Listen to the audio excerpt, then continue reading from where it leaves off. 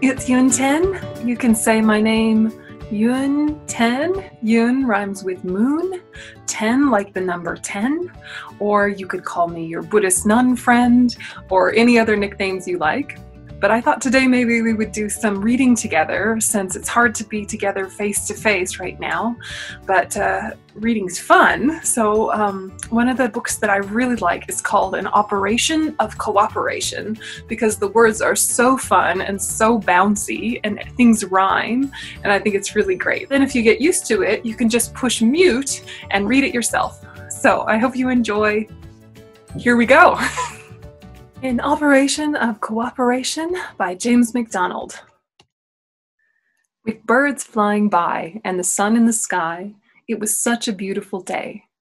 The kids' fort was done, the rope had been hung, so Sammy and Thomas could play. Oh no, what was this? Things had gone quite amiss, because Sammy was left far behind. The rope sure was tall, Sammy thought she might fall, yet Thomas seemed hardly to mind. Their mom hurried out when she saw Sammy pout and hoped to brighten her day. Things are certainly wrong when we can't get along. I hope this won't turn to a fray. How might it be? Sammy climbs up the tree in a way that she feels well prepared. When Thomas climbed down and saw Sammy's frown, he said, "It's not my fault that she's scared." Thomas, that's true, but you see that she's blue, and you've always had fun as a team. I will tell you a tale of two islands that sail on a land that looks like a dream.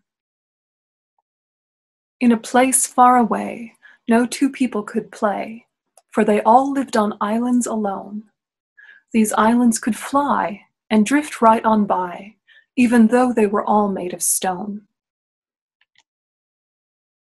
But then one fine day, two passed on their way, so close that the neighbors could speak. It was a girl and a boy, with but a swing for a toy, whose lives had so far been bleak.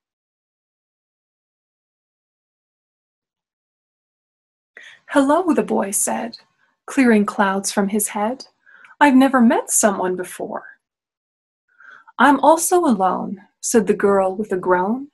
"Until now my days were a bore." "It would be very neat to share land with your feet, but I'm sure that that won't happen today." "Well, there's nothing to do in such a short time with you, since our islands will soon float away." As the day dragged on by, clouds moved in the sky, but the islands did not move at all. "If I give you my hand, we could join up our land, and together we'd have such a ball." So the kids paced about, trying to figure it out, until one of them shouted, "I know! We can take down a swing and give it a fling, then our islands will never let go." That plan sounds real good, but which one of us should take our swing down and throw it across? Well, surely you can, since I thought of the plan, and I've always been quite a good boss. That doesn't seem fair. If it hit a bad snare, then my swing would forever be gone. Well, I won't throw mine. It's my only fun time, so I guess we will soon just float on. And as sure as was said, their hearts filled with dread as their islands began drifting away. It was good to meet you and talk to you too. I hope that you drift back my way. It's been fun for me too to hang out with you. I'll miss you with all of my heart. Can't we figure this out without starting to shout and stop our islands from drifting apart? Let's give it a try, before this one chance goes by. I know we both want to be fair. Now one swing won't do, we have to use two, and hope that they'll lock in midair. So the kids climbed their trees and both skinned their knees, but they managed to untie their swings. I'm sure that you know we each have to throw, so our swings will untangle their strings. Let's both first agree that we count down from 3 and throw them as best as we can. So they coiled their ropes and gathered their hopes like a team putting forth their best plan. The kids threw their best, but the wind would not rest, and their swings passed like ships in the night. We've got one more try before we must say goodbye, so let's do this just perfectly right.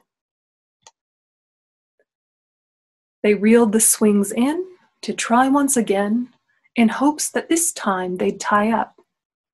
Working as fast as they could, and just like they should, they decided to never give up. No matter the end, I'll find you again, wherever our islands might sail. By the stars in the sky, we can track where we fly, like breadcrumbs left as a trail. With ropes held so tight and all of their might, the kids threw forth their last chance. And wouldn't you know, it was such a good throw that the ropes twirled around like a dance. We did it, they yelled. The swings truly sailed. Then the kids pulled their ropes in with ease. Let's go really slow and hope the wind doesn't blow. To their luck, there wasn't a breeze. Before not too long, the kids were singing a song as their islands gracefully met. Because they worked as a crew and threw their swings true, they knew they would always be set. Imagine the fun now our islands are one, and the kids let out a big cheer. Then they crafted a plan to join all of the land, a task they could both engineer. As time ticked away, and with each brand new day, their efforts were always combined. Together they shared, and so better they fared, solving problems as a mastermind. And that is the end of the land of pretend, but not of the message it sends. I hope you can see that this beautiful tree is meant to be shared by two friends. The kids sat a while, like leaves in a pile, puzzled and filled with doubt. Then standing and pacing, the ideas came racing, until finally they figured it out. They ran to their room, with their feet going zoom, and began to map out a new plan.